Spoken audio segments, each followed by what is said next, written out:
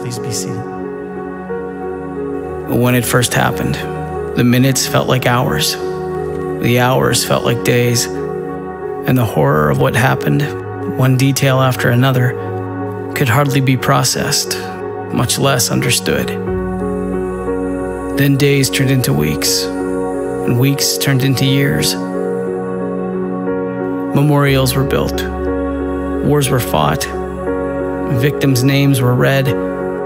Survivors tried to pick up the pieces, over and over again. But no matter how much time has passed, we vow to hold these memories. We will never forget those who were taken from us. The world changes and shifts this way and that. But one thing stays constant. One thing is steady. God. God weeps with us. God mourns with us. God bottles up our tears and records them in His book. He is closer to you than your own breath and remains the cornerstone of life. God is the solid ground holding us up as the world moves beneath us. It's as true today as it was on that day. Our God reigns. He reigns over principalities and powers. His dominion stretches beyond what our eyes can see. And when the thief comes to steal, kill, and destroy, our God reigns. We will always remember.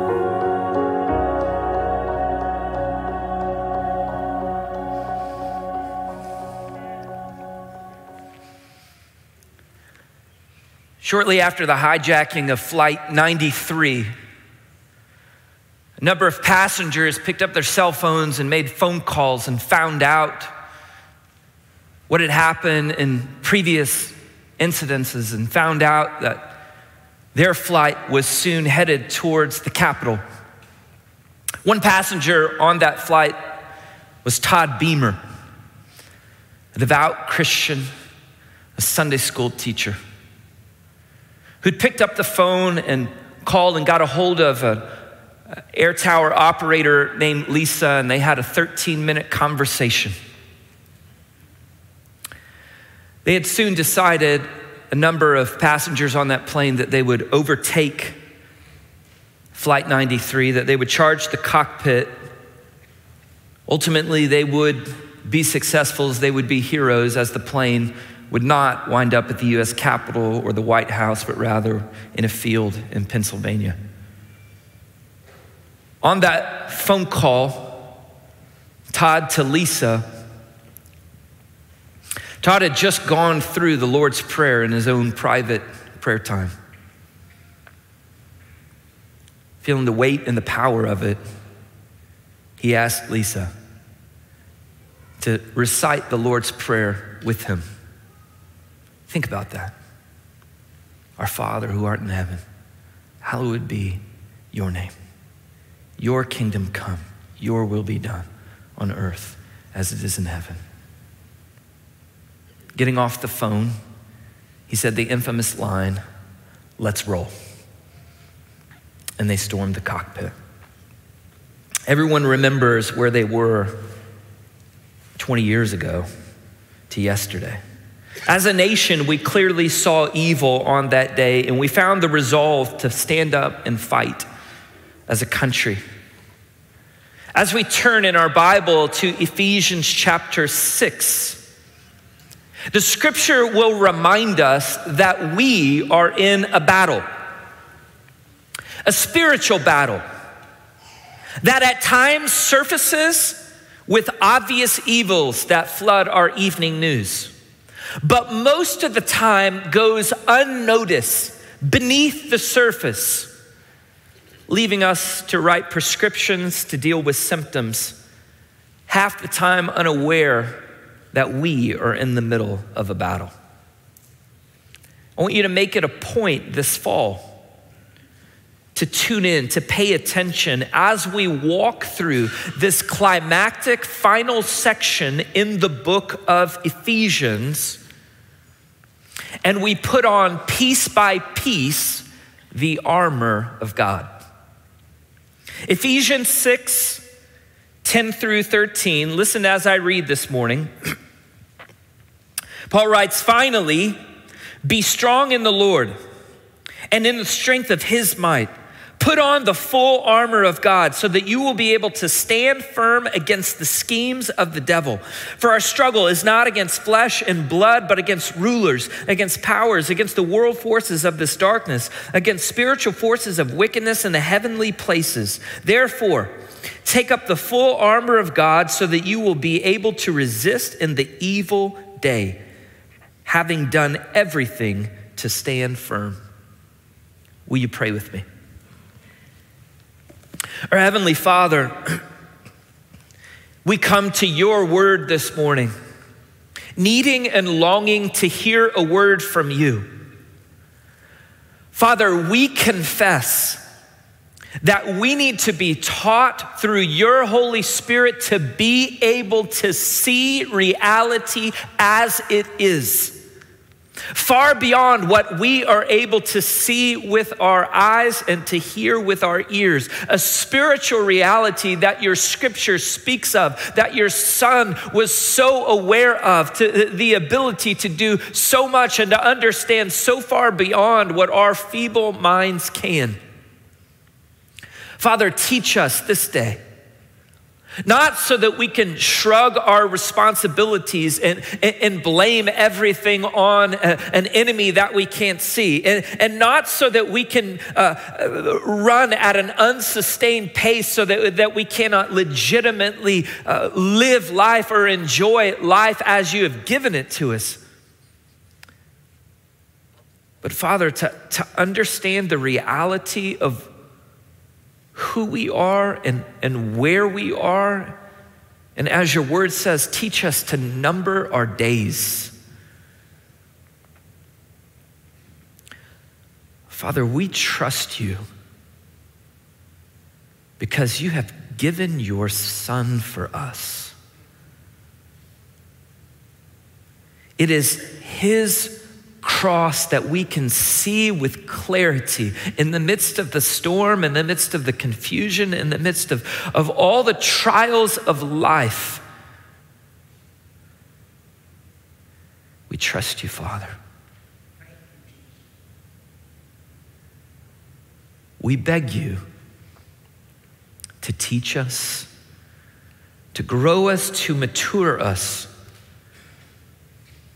to prepare us for the battles that we face each day, to prepare us for the battles that are ahead.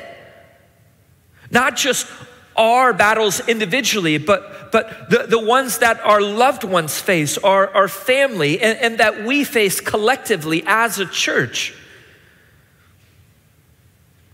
Father, forgive us whenever we are not prepared because we have not pressed into you, because we have not allowed you to prepare us for those battles. We confess, we repent. Teach us now. We come to you with open hearts, longing to hear a word from you. We pray that in Jesus' name. Amen. I first heard this true story done by Mike Rowe on The Way I Heard It, a podcast. Iggy was once a highly esteemed medical doctor who would end up institutionalized and soon die, never knowing that he would actually change the world. You see, Iggy's hospital had two different maternity wards. One that was worked exclusively by trained doctors, and the other one that was being used by medical students who were in training. 3% of the women who gave birth on the medical student side died soon thereafter. But on the doctor's side, the trained medical experts, their physicians, the death rate was 500% greater. Iggy was horrified by the disparity. And as you could imagine, the patients were too.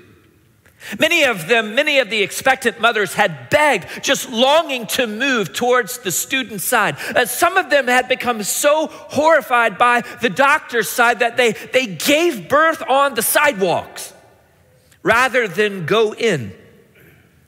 Iggy searched for a number of possibilities. What could be behind it?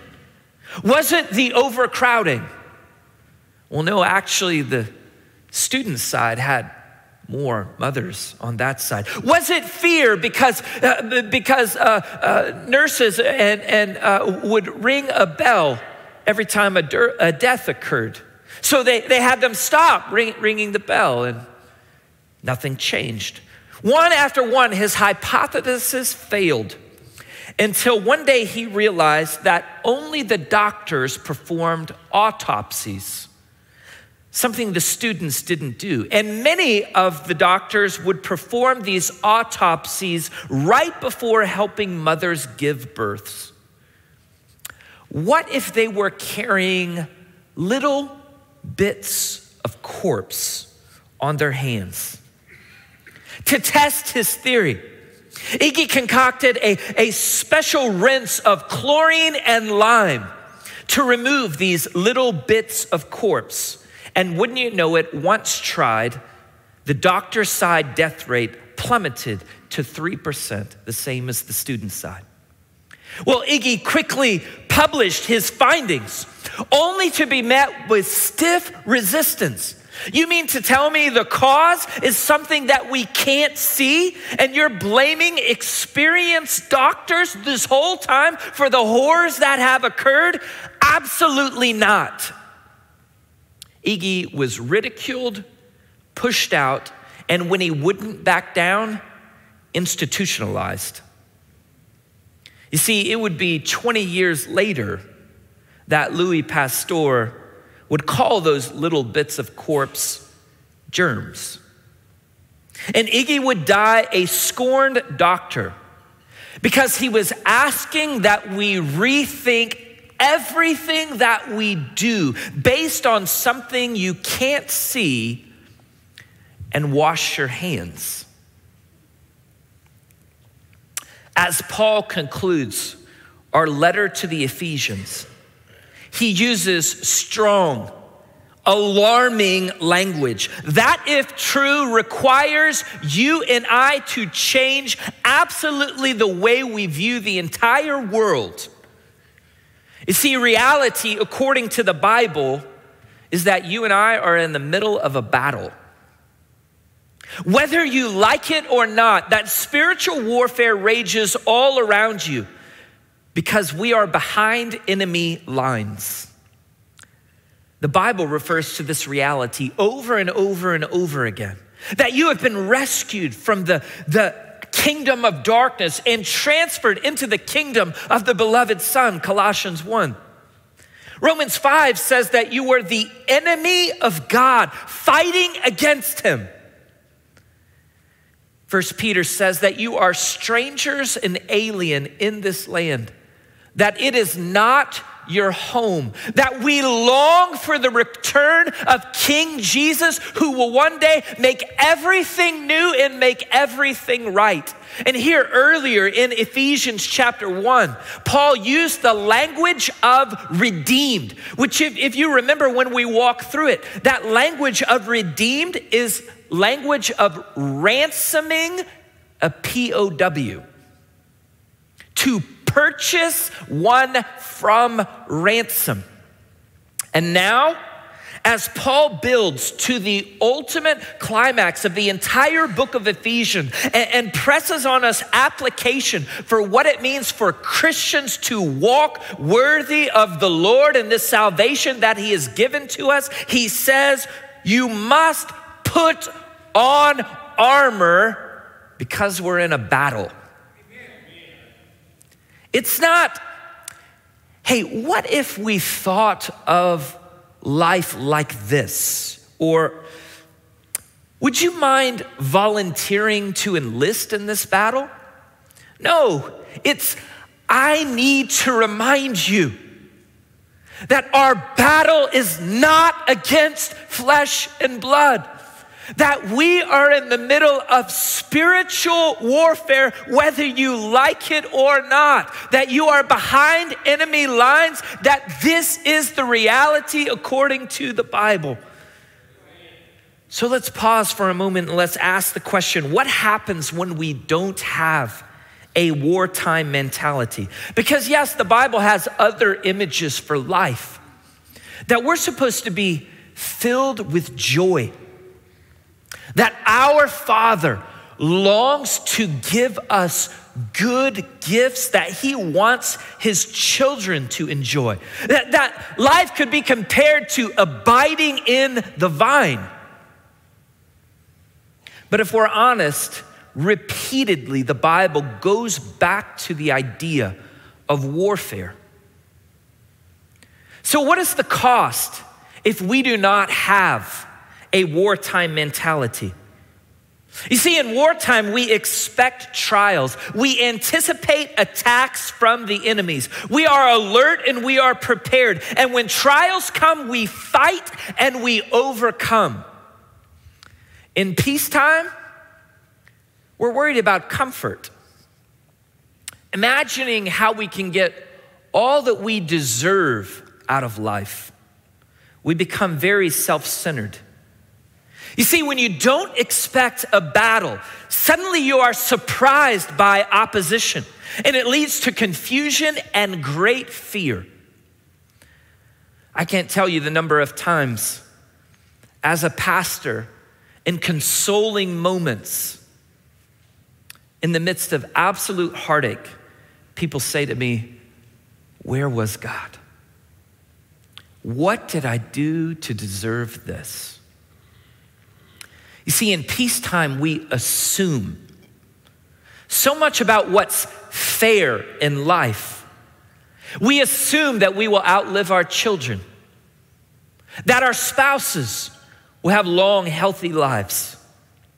We assume that everything will go according to our plans, that we will be able to chase the American dream, live in a nice house with a white picket fence, have 3.2 children, that our career will go according to plan, that we will have a son who's a superstar athlete and a daughter who's the first woman president. But these assumptions ignore the reality of a cosmic battle that will remain until Jesus returns. Beloved, do not be surprised at the fiery ordeal among you, which comes upon you for your testing, as though something strange were happening to you. You see, furthermore, in wartime, we recognize the value of sacrificing for the side, because we long to be a part of its purpose. James Bradley writes in Flags of Our Fathers about what it was like during World War II.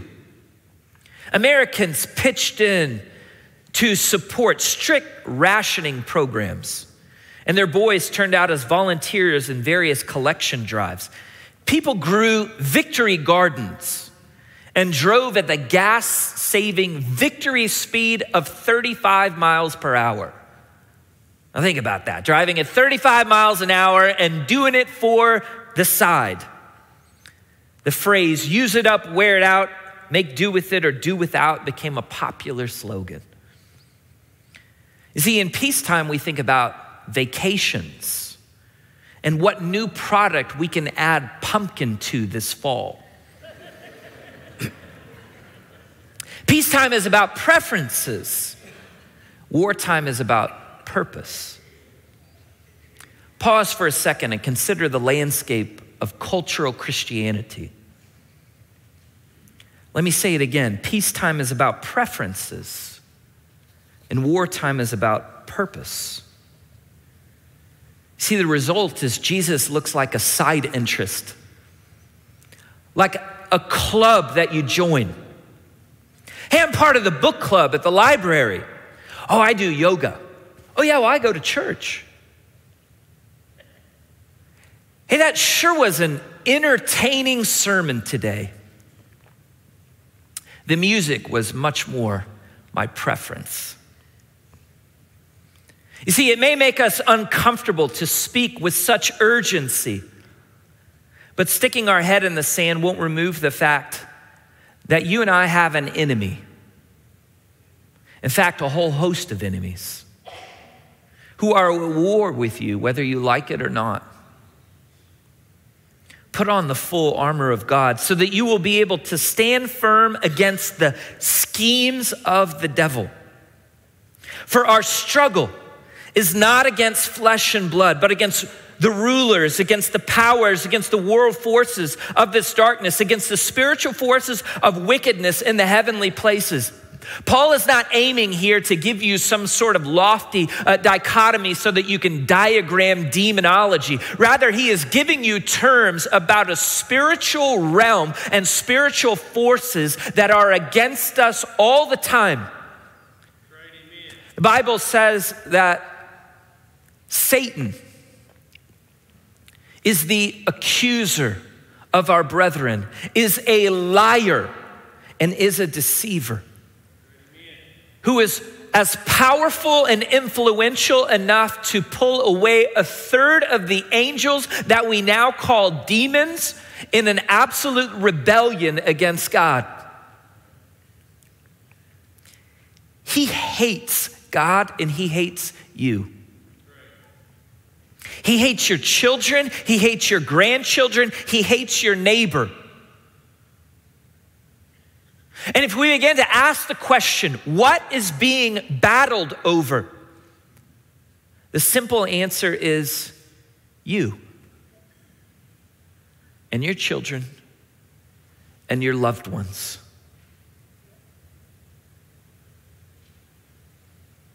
That all have sinned and fall short of the glory of God. That all will one day stand before God in the judgment seat, and apart from Jesus Christ will spend eternity in a place called hell. And the only way the Bible knows how to describe what it's like to be separated from the eternal God is it's like being on fire all the time and it never goes out.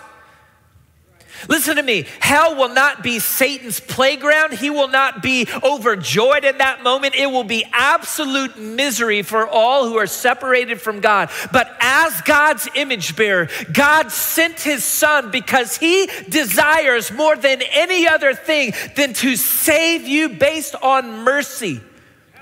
To apply the full wrath and judgment that your sin deserves upon his son so that you might be saved. And Satan and his demons do not want in any way for God to be glorified by his mercy. Listen, the reality is it's not a real battle. God at any moment could snap his fingers and the entire thing go away. But he is patient and he delays because he longs for his image bearers to freely return to him, to bow their knee in praise of him rather than bow their knee because they're forced to because of his wrath. That you and I are in the midst of a battle, whether you like it or not. And here in the context of Ephesians 6, in this context, Paul writes that because Satan hates you, even though you have been saved, brothers and sisters, that he greatly desires to make you ineffective, discouraged, distracted, and disqualified from the mission that God has you on and wants to use your life for. Look with me in verse 11. It says that Satan schemes against you. And in verse 12, that word struggle there is the same word. It's an athletic term for wrestling, hand-to-hand combat. What is being communicated here is that the attacks against you are personal and intelligent in nature. Listen, Satan's not gonna knock at your door with horns and a pitchfork and say, hey, would you turn your family over to me? Rather, he's cunning. and he whispers in your ear. He knows all of your weaknesses, and he attacks you with lies. She's never gonna change. And you can't lead her because she won't listen to you. This marriage isn't worth fighting for. Hey, remember growing up without? Well, you're somebody now. Look at all the stuff that you can buy. If you don't seize control right now, you will go right back to that dark day. A few clicks on the computer won't hurt anyone. You never connected with your mom. You better give those kids everything that they want so that you can connect with them. Where was God? Where was God the night of that accident? He didn't stop it, and he doesn't care. Therefore, take up the full armor of God so that you will be able to resist in the evil day. Back in chapter 5, verse 16, Paul already told us that the days were evil, a general term referring to the nature of man and the whole direction of the world. But here he refers to the evil day, singular, meaning the day of attack. In other words, Satan is patient and shrewd, waiting. He doesn't come and apply constant force all the time. Rather, he bides his time for precise moments that he may pounce when your guard is down, when you're hurt the most.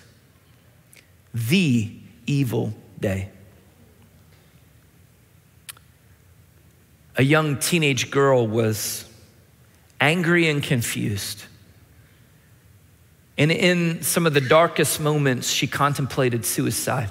In fact, she had grabbed her father's handgun and hid it underneath her mattress. One day she had some friends over and she pulled it out to show them and began to open up about some of those dark moments. In an unimaginable moment, thinking that the gun wasn't loaded, she put it to a young man's head and pulled the trigger. The gun was loaded, and the young man lost his life.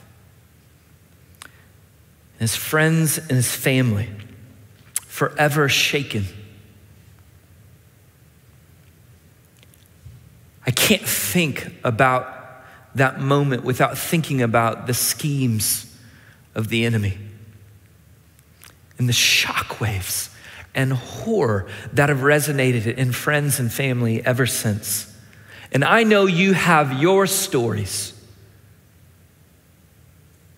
And they may sound different, but they are equally vile in nature as Satan attacks on that evil day. He hates you and your children and your neighbor and your boss.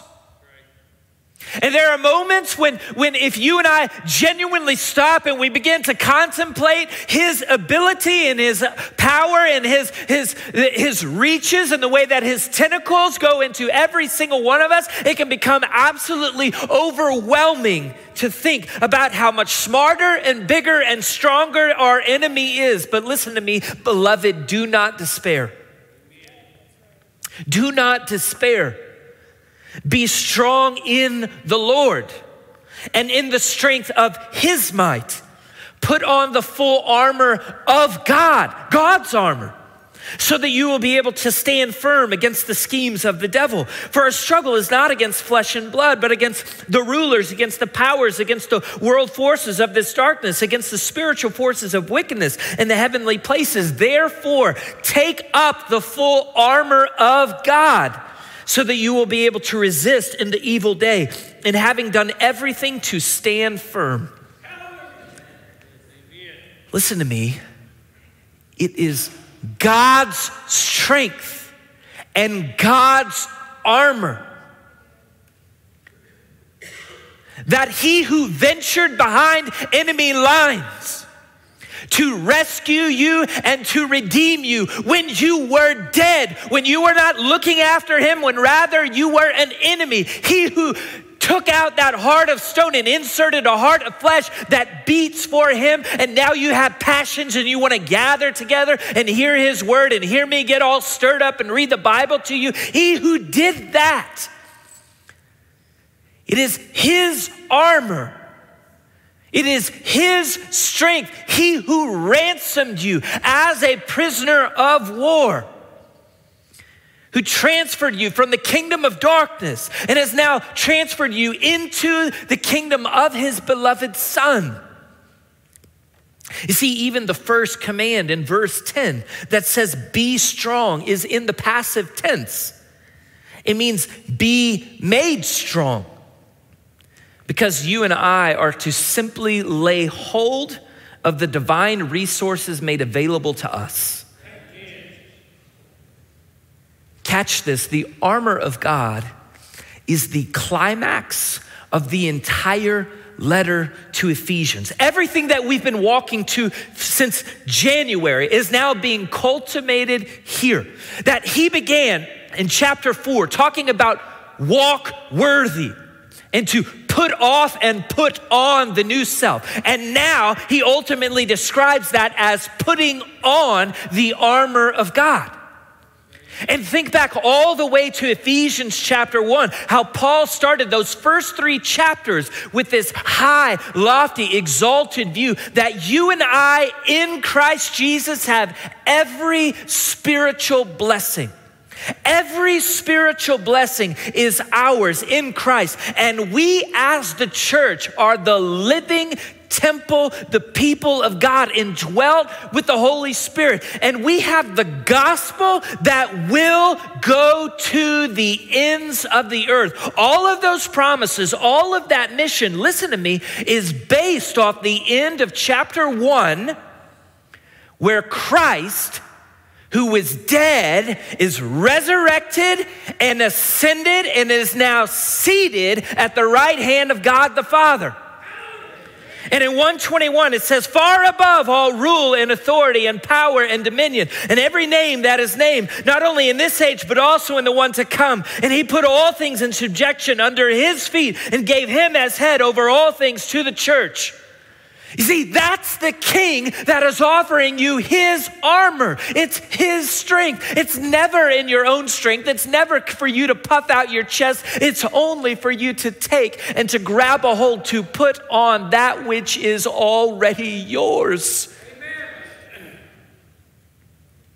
Do not be discouraged, beloved,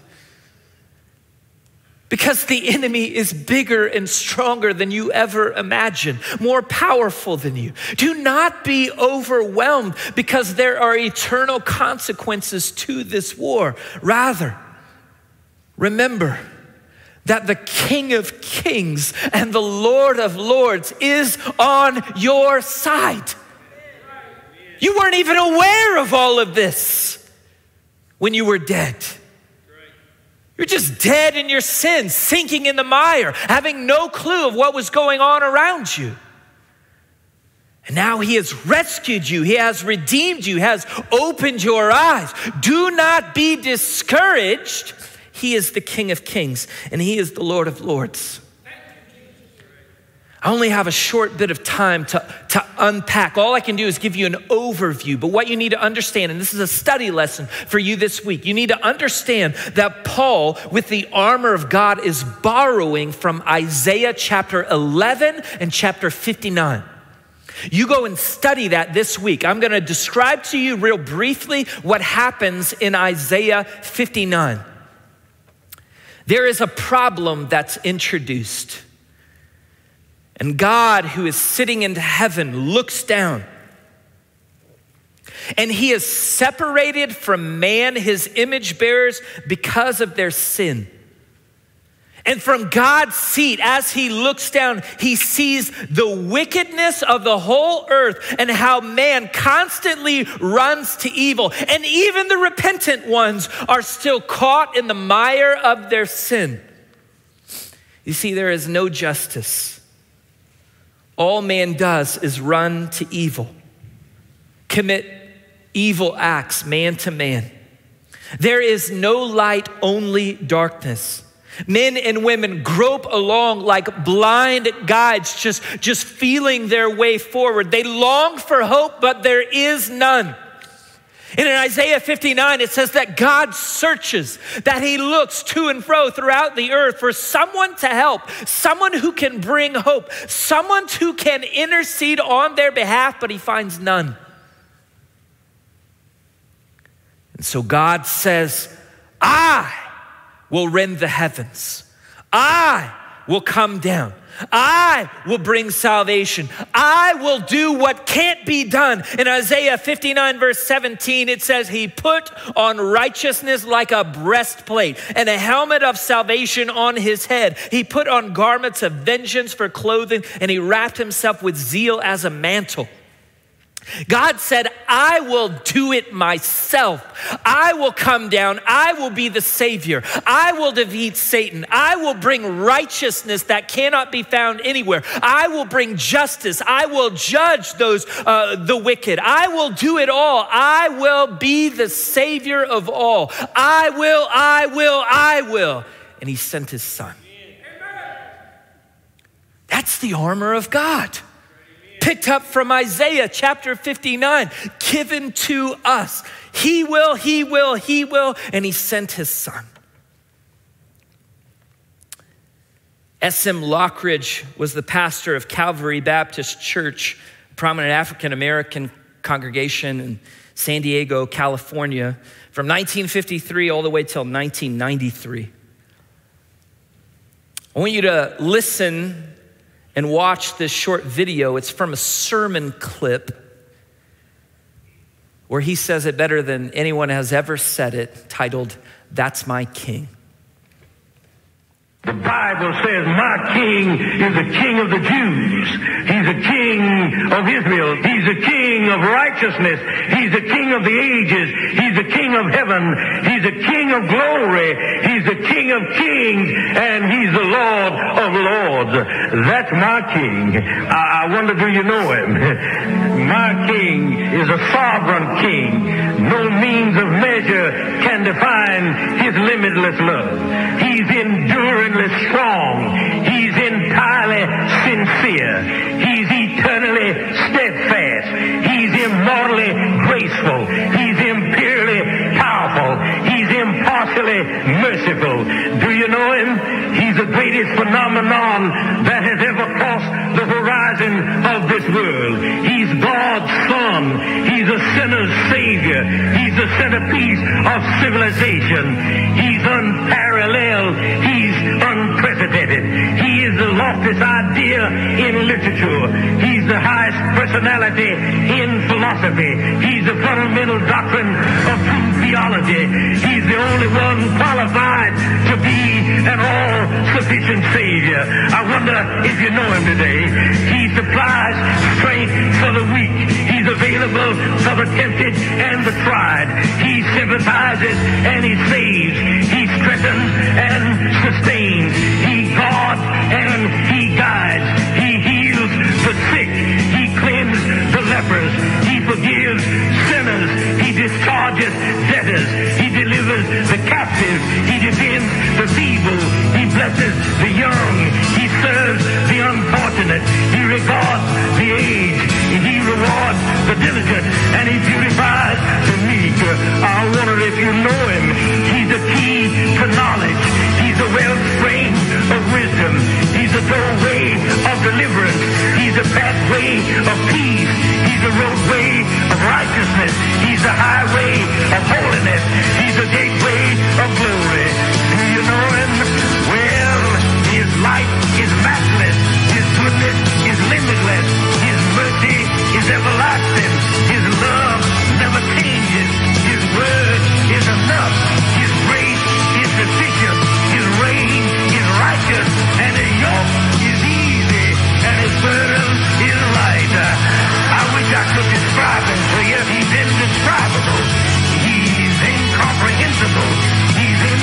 invincible. He's irresistible. Well, you can't get him out of your mind. You can't get him off of your head. You can't outlive him, and you can't live without him. Well, the Pharisees couldn't stand him, but they found out they couldn't stop him.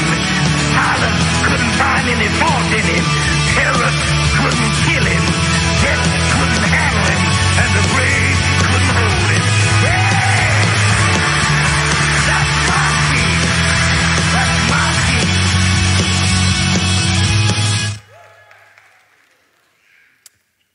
Thank you, Jesus.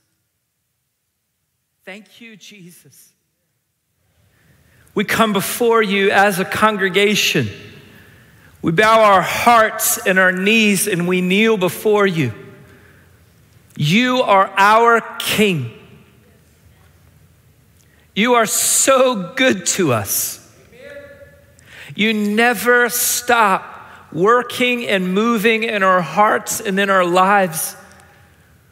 We rejoice in praising you. We long to see you as you are.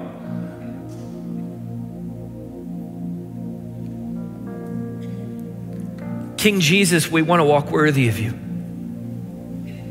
We want to accomplish all that you've set out for us. We do not want to be distracted, disqualified, discouraged. Lift our heads, please. Through the power of your Holy Spirit, teach us this fall what it means for us to put on your armor. Help us to see.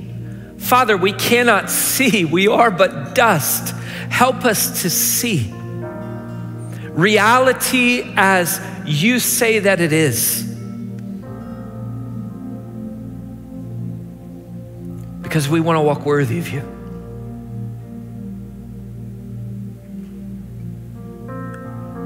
We want to stand before you and hear, well done, my good and faithful servant. We want to be able to have crowns that we cast at your feet for the glory of your name.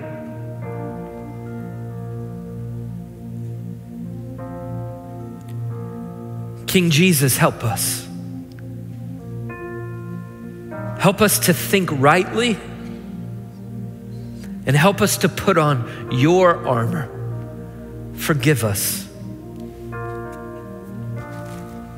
when we run into battle in our own strength, when we are deceived, or most of the time disinterested. Help us to walk worthy of you. King Jesus, it's in your name we pray.